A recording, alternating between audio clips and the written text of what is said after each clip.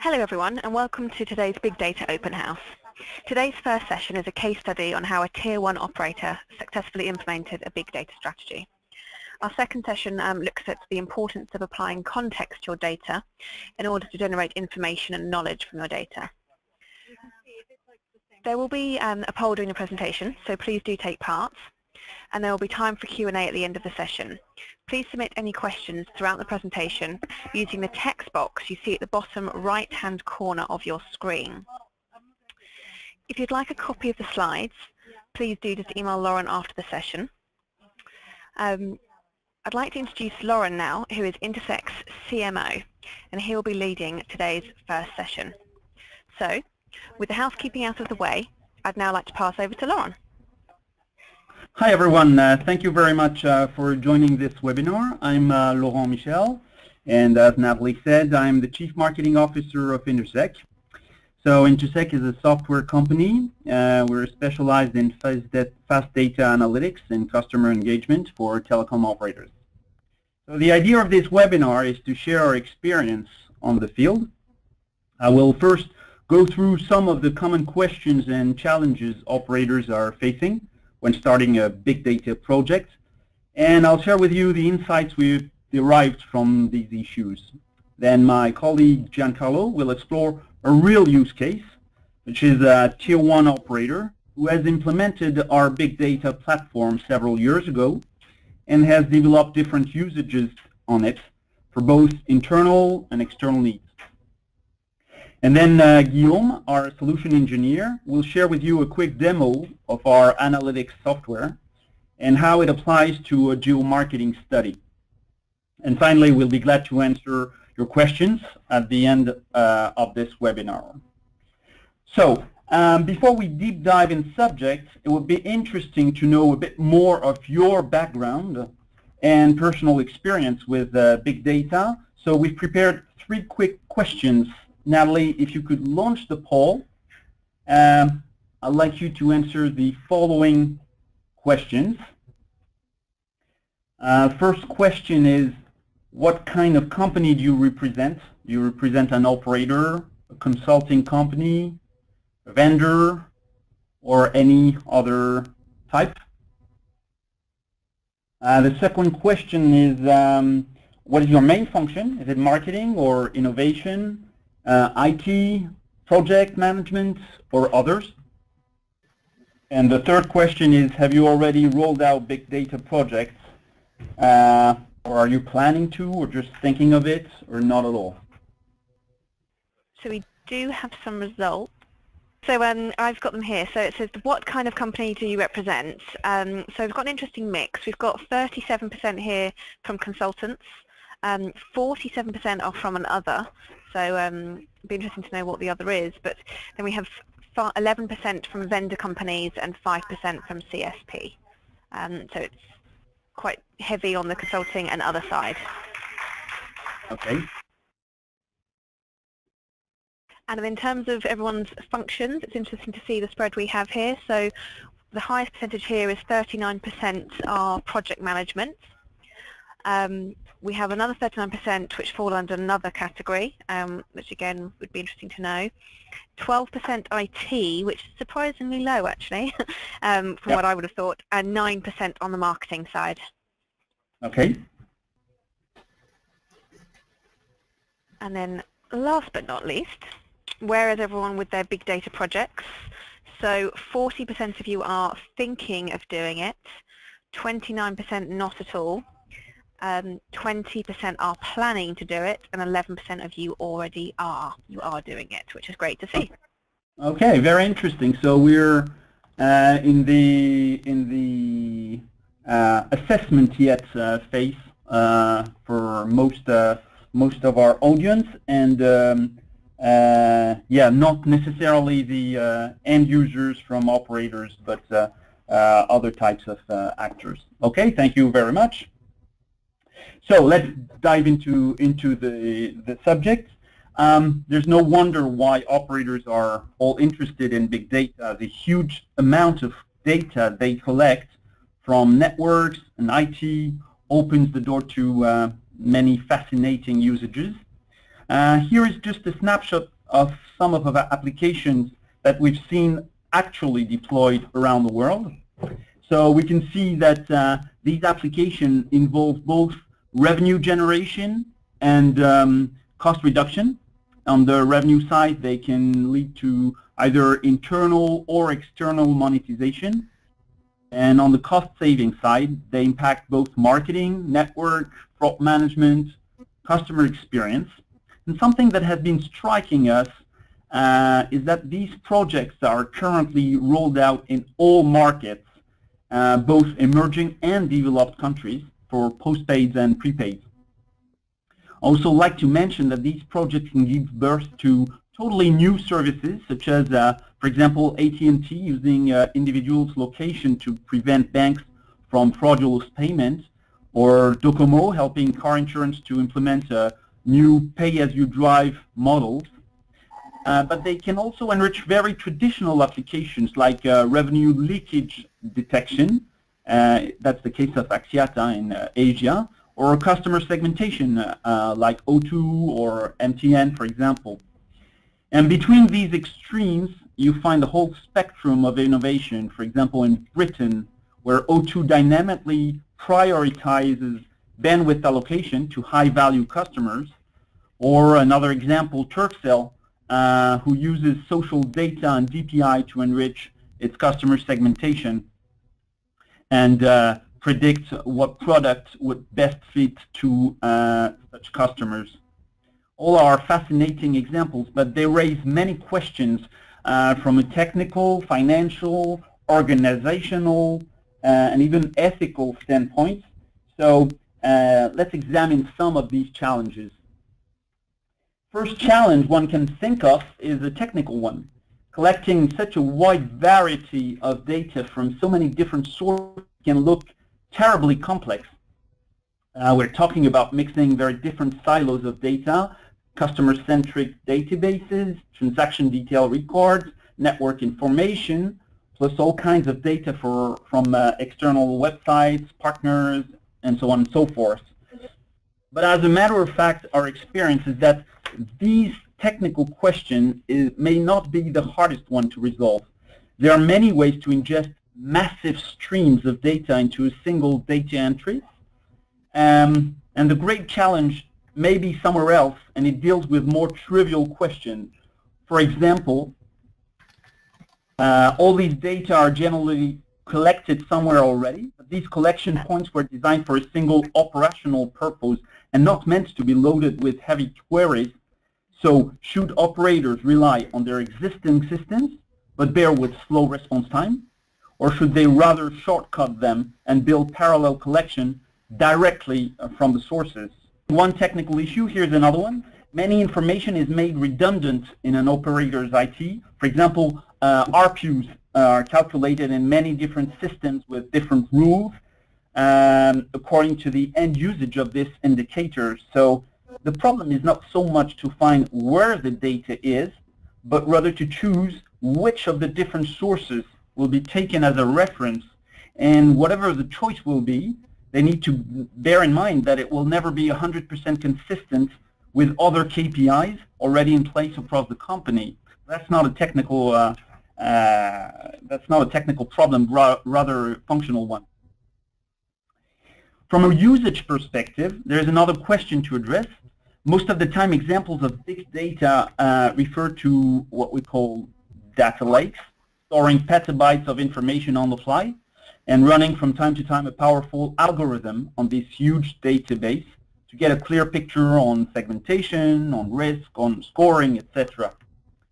But there is another approach which consists not only in storing, but also in analyzing the data while it's still flowing to detect patterns.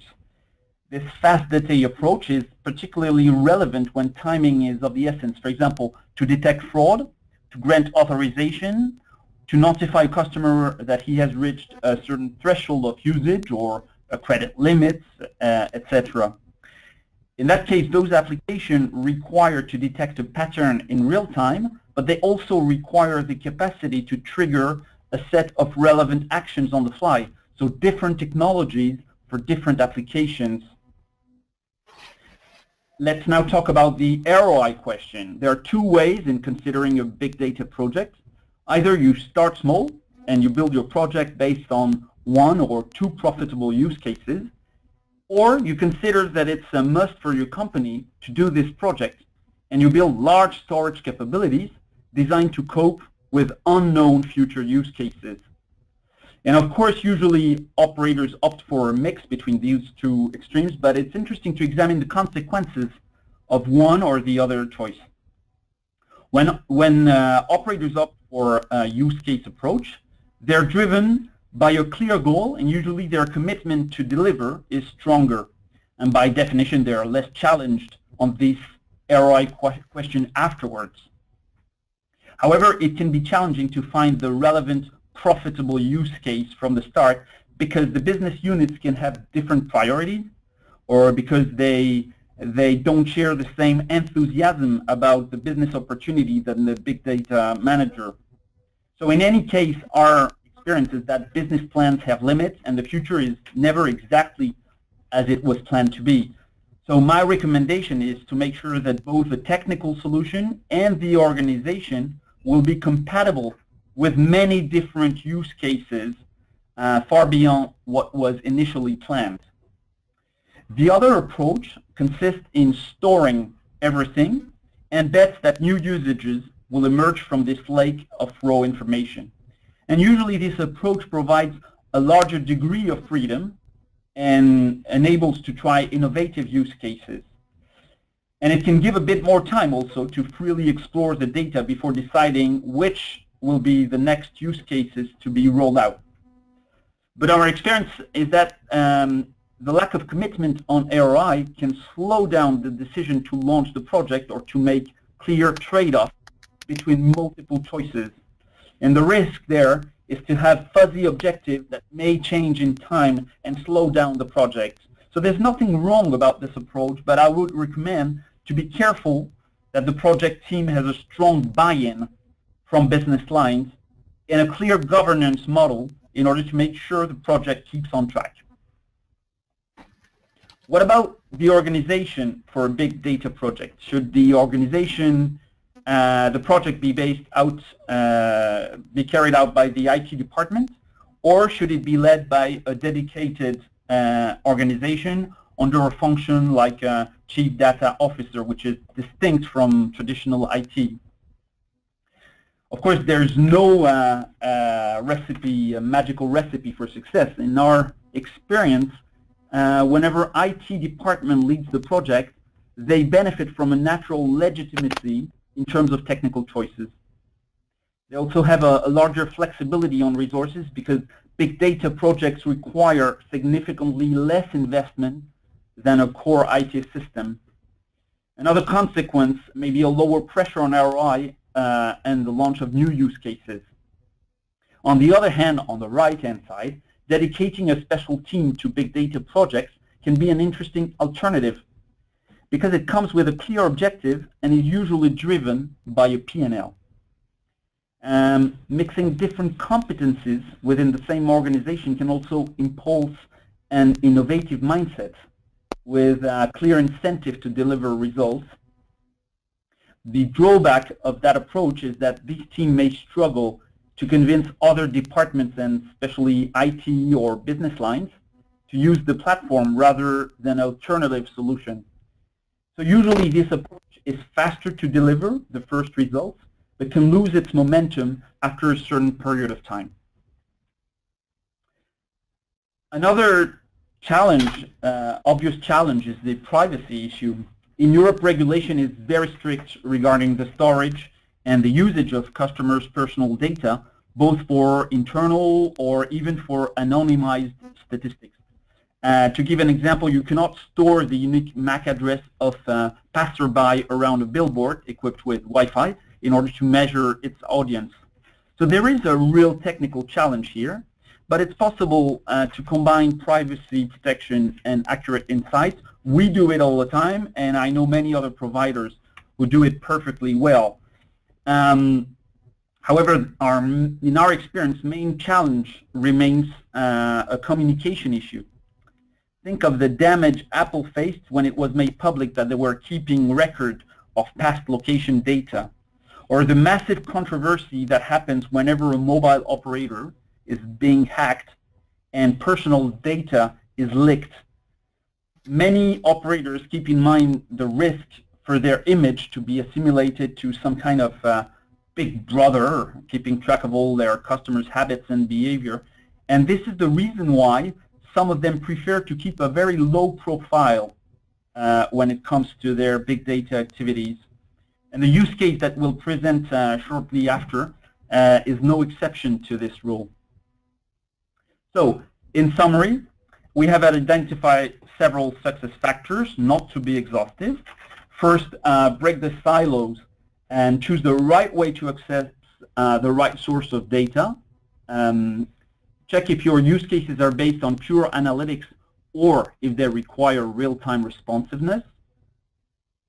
You can have a use case approach, but make sure your technical choices can address large variety of applications. Give the lead to IT or dedicated team, both works, but in any case, make sure the governance is clear and that the business units buy the big data project. And finally, address privacy concerns, not only from a technical standpoint, but also from the communication aspect. So to conclude this part and introduce our customer use case, I'd like to say just a few words on the solution Intersec provides. Our platform collects data from all types of sources, IT, network, external sources of data, and these data are processed either in real time or on demand.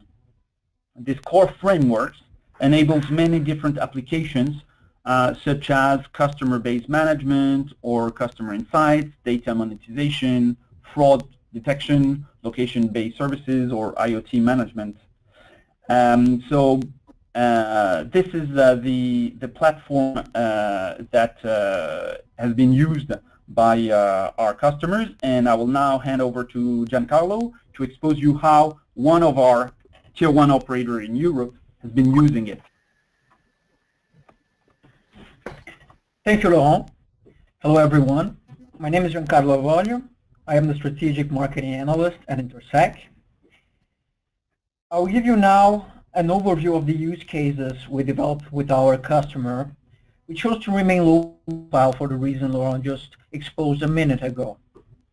We deployed our solution to boost legacy infrastructure by providing the big data capabilities to transform the network from a cost center to a profit center. Here you can see some of the metrics that will illustrate the magnitude of the ocean of data analyzed on the fly. For this customer in particular, our solution enabled to collect anonymized location data from more than 30 million devices in real time. This represents around 1 billion mobility events per day. Additionally, these events provide demographic information to be used for segmentation.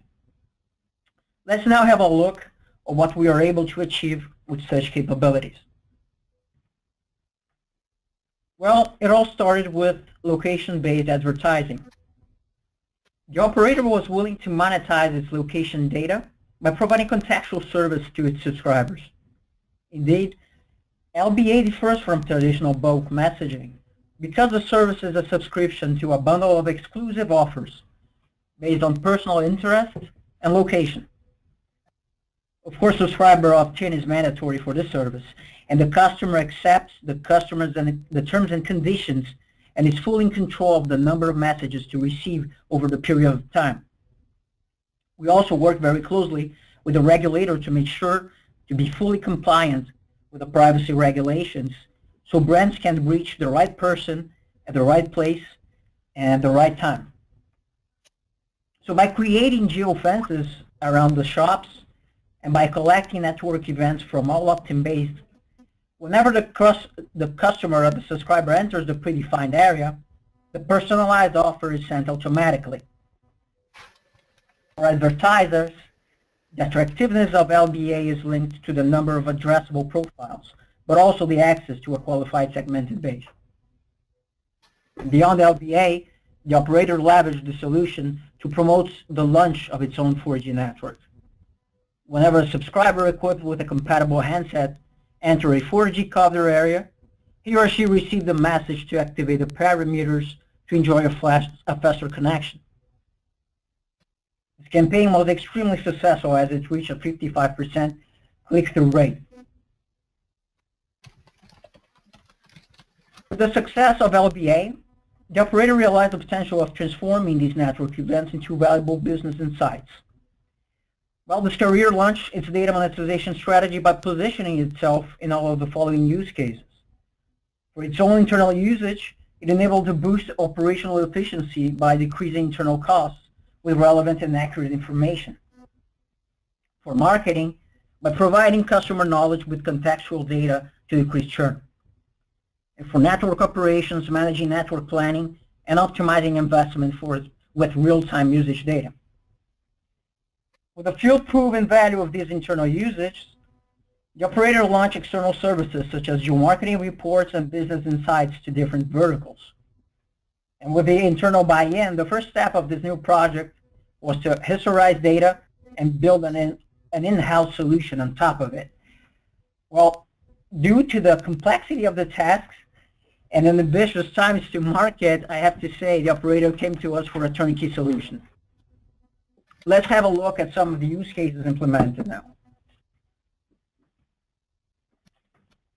First, with the continuous collection and historization of anonymized usage and location data, our teams of data scientists develop a library of data mining algorithms to create the geomarketing reports. At that time, the operator was reconsidering reducing actually 1/3 of its distribution network. With crowd analytics, we identified movement patterns during business hours around each point of sale, and we determined also the best located ones. With that, we obtained an overview of the most visited stores based on factual data without investing in external studies. This very type of geomarketing study can also be leveraged for external use cases. Indeed, there's a high demand for materials for this type of business insights when it comes to selecting a catchment area for a new store. But a second use case involves the optimization of the operator's supply chain. For instance, for the commercial launch of a new smartphone, the operator, of course, is not able to start selling the device before the date and hour contractually agreed with the supplier. So the challenge for any carrier here is, well, how do I control my entire distribution channel, right? And make sure that no one will ever sell the device before official launch date. Of course, huge penalties are applied in case of no respect of the contractual agreement. So in this case, the handset supplier was able to see also the activation of any of the new handsets 3 to 5 hours after the activation. With our solution, the operator was able to practically control the distribution process by visualizing the headset activations in real time, also by identifying the different point of sales not in compliance, and taking the appropriate actions to avoid financial penalties. Such capabilities also enable the carrier to optimize its supply chain by checking the number of activations close to a point of sales and updating the inventory accordingly. Another example of internal usage can be seen with fraud prevention. For instance, a subscriber would acquire a smartphone with a fake ID and leave the country not paying for the handset. It would take actually several business days for the carrier to verify all the papers, the IDs, and detect the fraud. The fraudster would be calling premium numbers while in roaming and generate a significant loss for the operator. And actually, this particular fraud represents several million euros annually for the carrier. Roaming solutions will take actually from 4 to 24 hours average to detect the usage abroad. But with the collection of the real-time events and the right fraud algorithms, they're also enabled to bypass and check in real time for every SIM card, handset, and the phone number to remediate rapidly. This is an example actually of how big data can provide shortcuts. As you have seen so far, field-proven results were achieved for internal use cases. Today, telecom data is praised for its quality and reliability by other verticals as operators address millions of subscribers. Three major verticals are willing to benefit from these business insights. First, retail, as it is now possible to count the number of people passing by a store and analyze the transformation rates in any given area. Also transportation, as we're able to identify alternative routes and evaluate the density of passengers during rush hours. We will see now how the same KPIs can be applied and replicated to different verticals.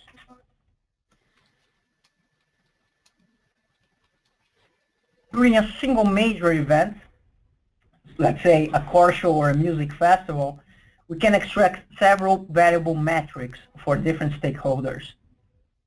For instance, identifying the number of distinct visitors for the event organizer, or identifying the most visited halls, also the frequency of attendance, the most visited hours, and the origin of the attendees. For close-by retailers, we can inform the most common site visits during lunch hours and provide heat maps based on the population density. For the hospitality business, the duration of stay for domestic and international visitors. And for transportation, the routes and means taken to the event area, and the split between visitors by transportation mean. With that being said, I'd like to share an example based on this last vertical.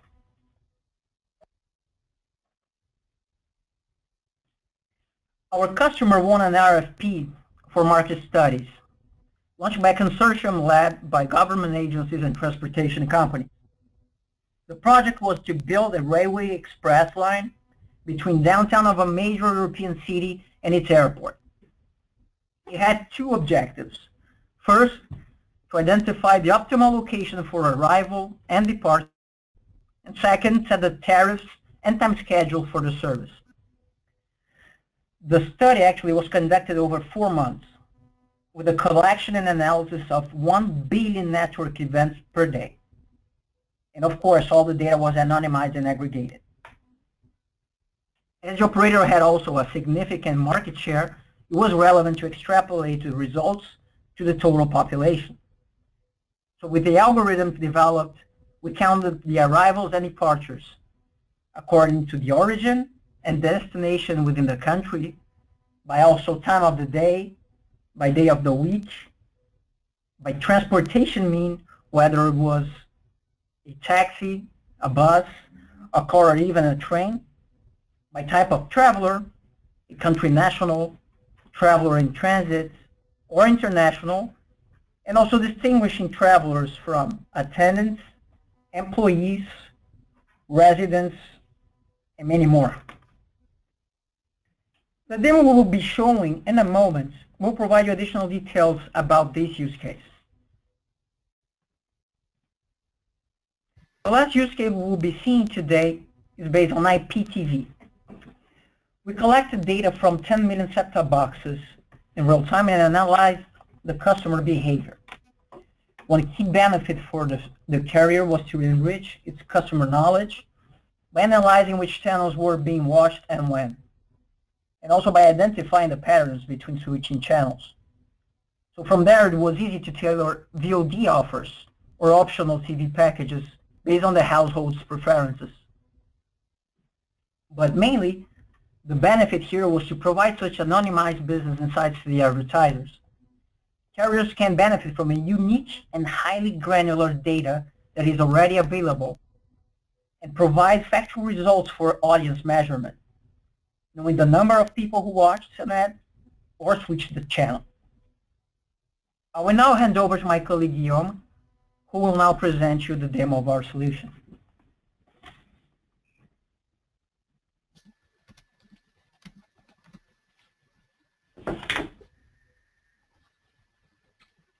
Thank you, John, and hello everybody.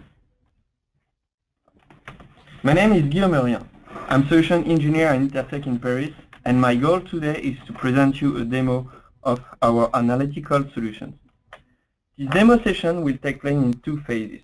The first one, I will present you a use case using open public data, and during the second phase, I will show you how in few clicks we create in our solution dashboard with widgets displaying the data collected. Let's go now on the first part of this demo. As I said in introduction, I will show you a study we realized using a sample of open public data.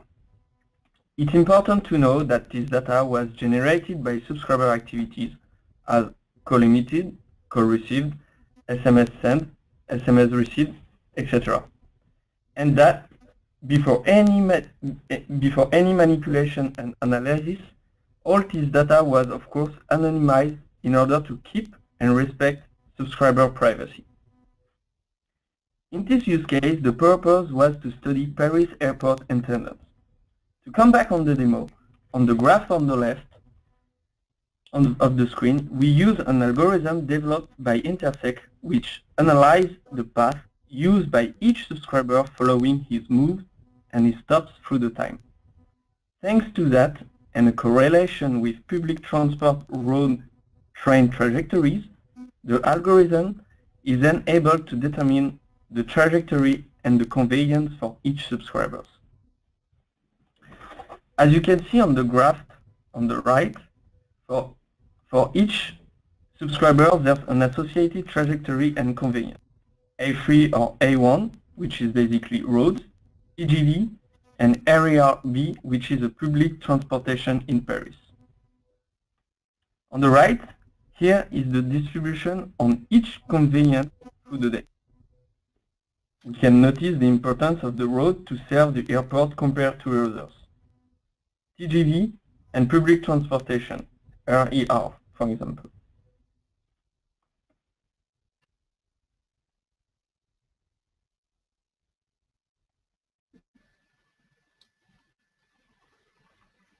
Below this graph is another widget using the same data where we analyze the contribution of national airports, Paris airport traffic.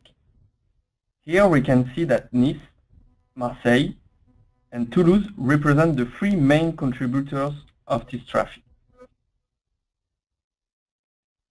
Another important thing to note is that this information was cross-checked with the data from French civil aviation and fully matched with its information, proving again that network data is a truthful and important source of information, allowing to make very complex studies on a huge base in few clicks.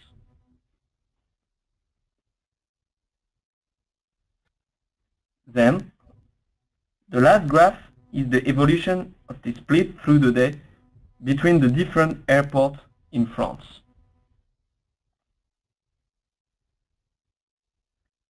So here is the end of the first phase of this demo session. I will now go through the second part of the demo.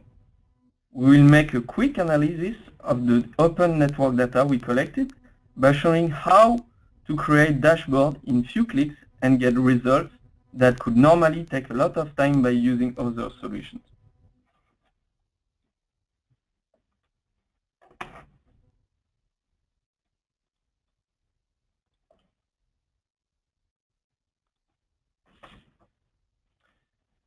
In the first step of this demo session, I will create my target. So basically here I want to analyze the number of people located in a specific area of Paris that I will now create. So I will define the zone. I will choose 3 touristic zones in Paris that I will call touristic Paris and define 3 placemakers that I will create directly through a map. The first zone I will create will be a zone around the Basilique Sacré-Cœur. I'll draw it directly through the map. that I call Sacré-Cœur. I will then create a second one around the Eiffel Tower.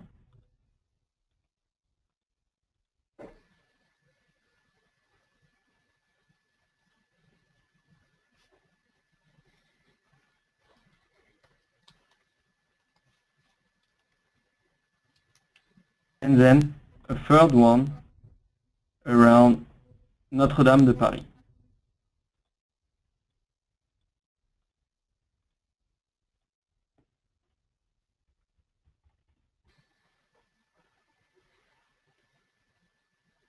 So now I have my three zones. The zone is updated, and I will now create my target. My target, basically, in this example, will be only based on these three zones. But as I will show you, this zone can be also a bit more complex, but for this example, I will show you a simple one. So here, my zone will be the touristic Paris that I just created with you. I will choose Sacré-Cœur, Eiffel Tower, and Notre Dame, so you can see it on the screen. And I can also show many other criteria, but for this example, we'll only choose just the zone I create.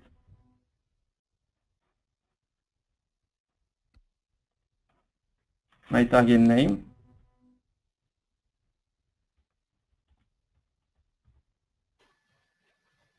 And I save it. So my target is now created. Now that I have created the zone I want to study, I will create my panel on my dashboard. I back to home.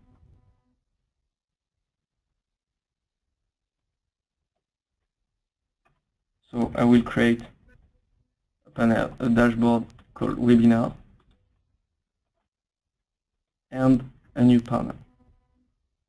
The panel is basically for a specific type of data and target the information I will display through the different widgets I will create. So here, the panel,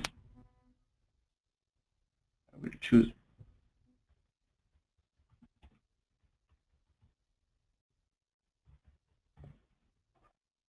the collection and my target that I just created previously. And I will now create two different widgets.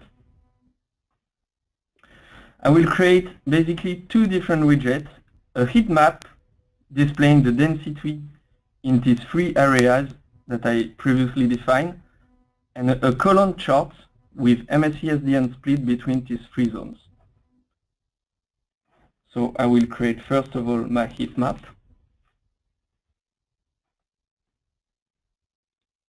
Here I choose the size for displaying this information. I choose the set of data. So it's a count of MSI SDN. I choose here the heat map and the cell ID, based on the cell ID. So I create my first widget. I will create directly my second one. It will be basically a split of MSI SDN.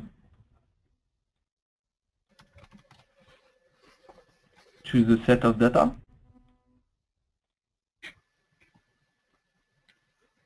Next. Color chart based.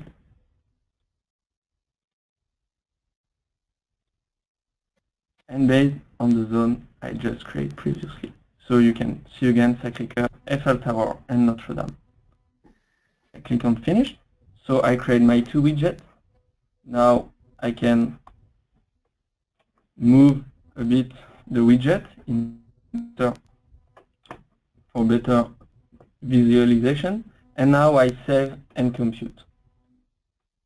Here you can see the time estimation in progress.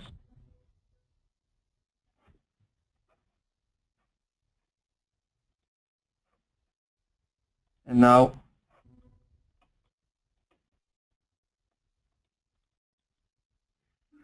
you can see on the screen the heat map of density of the free zone I created, and also the column charts where you can see the number of people located in the free zone I just created. So here was the demo session. Thanks a lot for your attention, and I will now hand over to Laurent.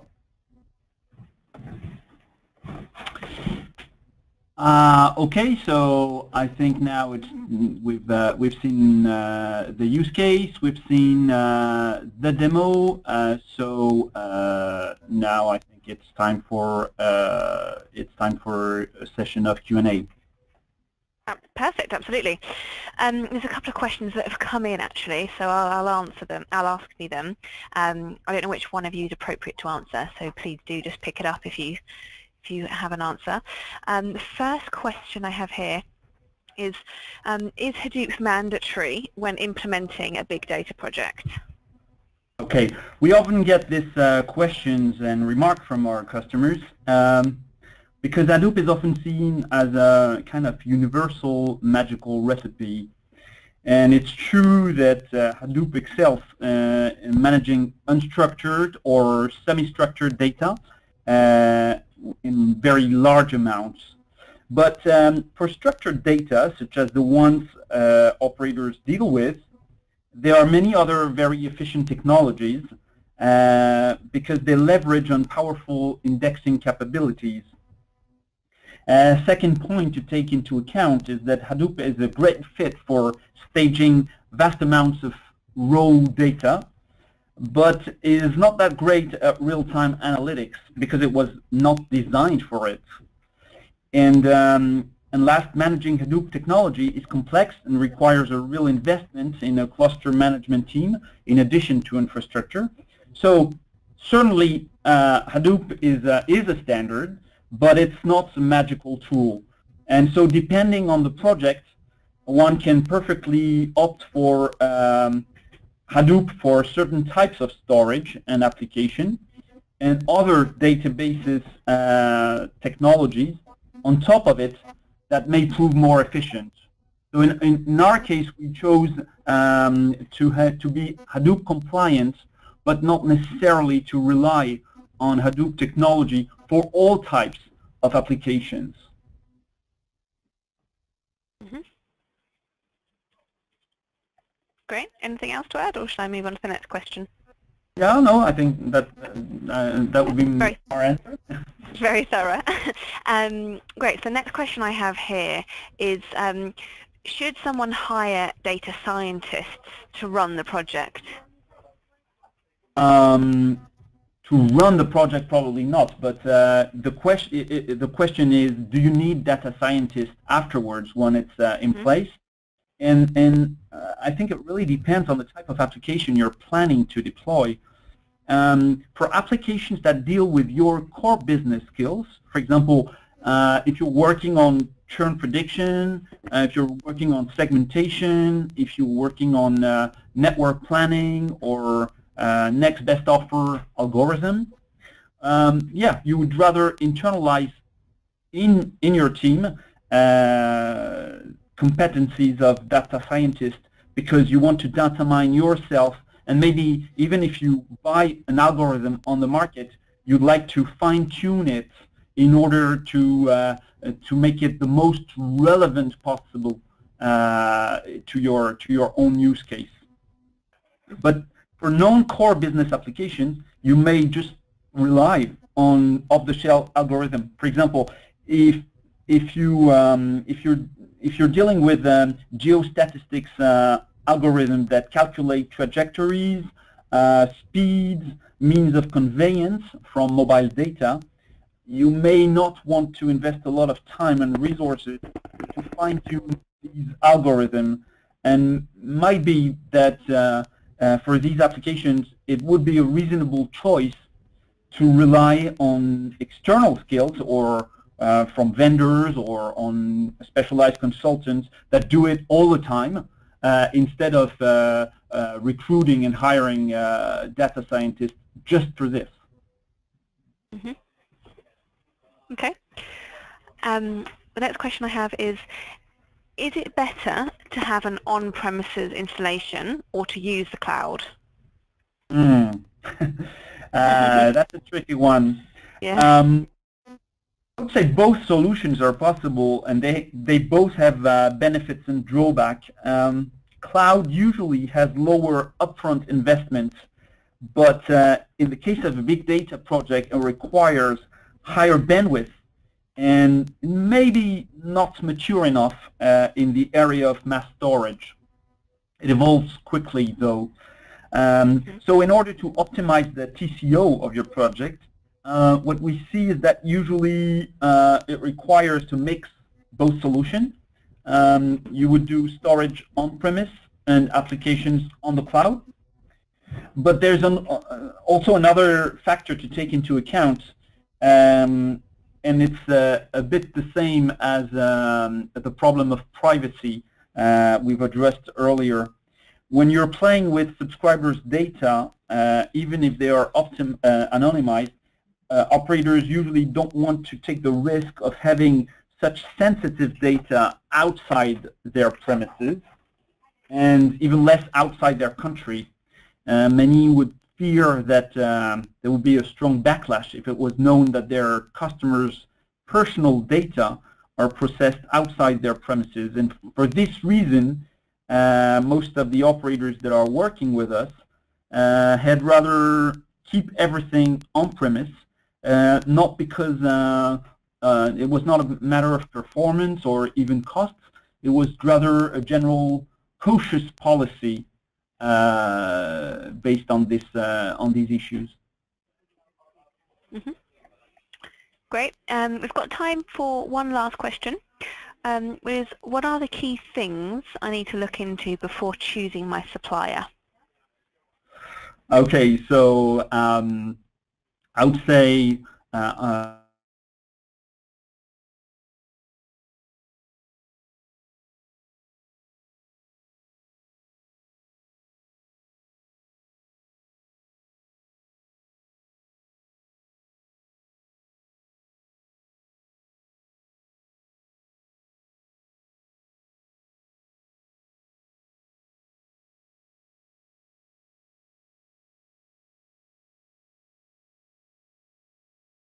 of the solution, and check that it has both the capacity to integrate smoothly with your existing environment without replacing or modifying everything, and also the openness to external standards in case you want to plug other software on top of it, for example, for data visualization. Third point, maybe to check that the solution has a field-proven record on the market, because you see many theoretical solutions that haven't been deployed yet. I would say it's also important to choose a solution that is not limited to one use case only, but can extend to different types of application in order to maximize the return on investment you do on the platform. And of course, the total cost of ownership is of great importance, taking into account not only the upfront costs for software and hardware, but also recurring costs. So I would say these different points to take into account. Yeah, I definitely agree, especially on the proven record on the cost side of things. Obviously, so you know you're working with a proven supplier. Great. Thank you very much, Laurent. That is all we have time for question-wise today. If you would like a copy of the slides, or if you have any other questions following today's session, please do feel free to get in touch with Laurent directly. The webinar recording will be available in the coming days, and that will be sent out for you all to watch on demand as well. So thank you very much for joining us today. Thank you very much to all of you for your presence and attendance, and I'll be glad to talk over after on a one-to-one basis. Great. Thanks, Laurent. Thank you. Have a great Bye-bye. day.